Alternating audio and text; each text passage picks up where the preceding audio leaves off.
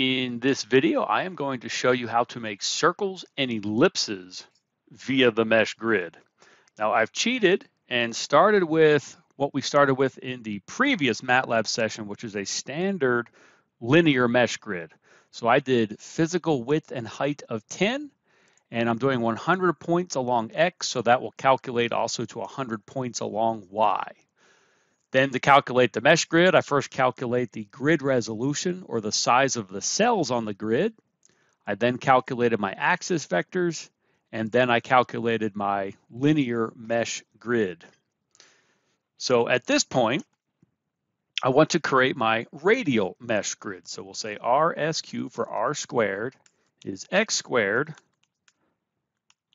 plus Y squared. And let's go ahead and look at that. So we will visualize radial grid, and let's do image SC XAYA RSQ dot apostrophe, and the dot apostrophe is because we're imaging an array and not a matrix, so we have to transpose it. Axis equal tight, color bar, and let's give it a title to remind ourselves what it is we're looking at. We're looking at RSQ, and if I haven't made any typos, we should see our radial grid. Okay, so our radial grid has a value of 0 at the origin, 0, 0, and it increases going outward. Well, you know what? One thing I'd like to do, maybe now that we're doing circles, let's center our grid right at the middle. And a variety of ways to do that, but what I tend to like to do is just follow after I calculated my axis vector, I would just say XA equals XA minus the mean value of XA. And certainly I could tweak all the numbers in here just to do this directly. But, you know, for some reason, I always seem to do it this way. YA is YA minus mean value of YA.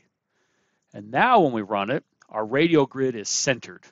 And so each value on this grid is the distance squared from the origin.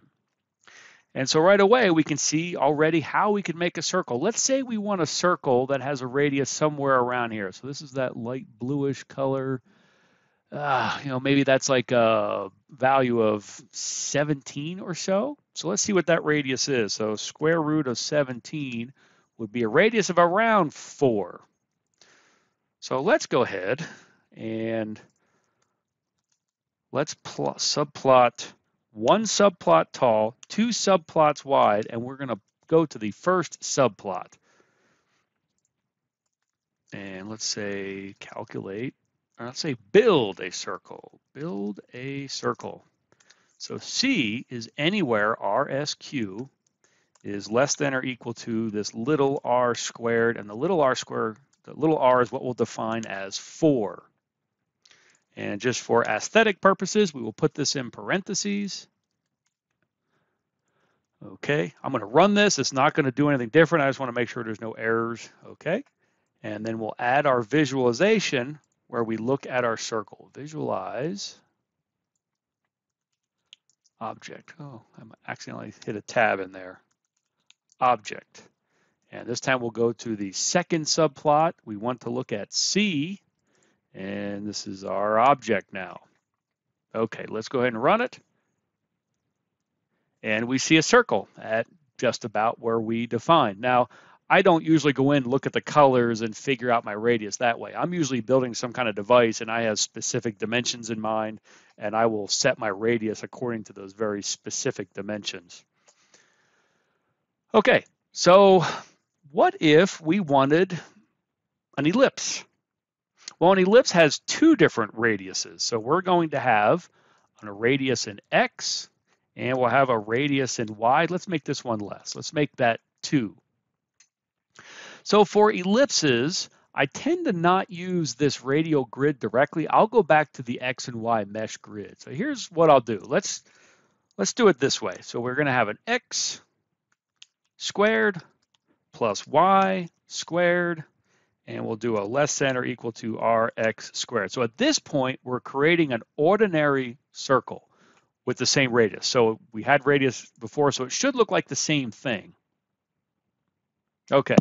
Now what I'm going to do is I'm going to divide all of these terms by Rx. So I'm going to divide X by Rx. I will divide y by rx, and when I divide rx by rx, I get 1. So if I run this again, I should see the same exact circle. However, this gives me an opportunity now to assign a unique radius to the y-axis, and I'll call that ry. Let's go ahead and run that. Now we have an ellipse. Let's make this a little bit smaller. Make it 3 and 1. Let's see what that looks like. Now let's say I would also like to offset that. Well, to offset that, we need to define a center position. So let's call that x naught and y naught. And let's make the center position somewhere around here. So let's say that's minus 2.5 for x. And for the y naught, that'll be minus 3, maybe? Something like that. Okay, so then all we have to do is go ahead and then subtract that center position from both x and y. Okay, let's go ahead and run this. Now we should have an ellipse that's been offset in position. That's exactly what has happened. And we could reverse things, reverse the radiuses, and we now have infinite control. We can move a circle around, the ellipsoid around, we can control the different radiuses. And so we have infinite control now over adding circles and ellipses wherever we want to. I hope this was helpful.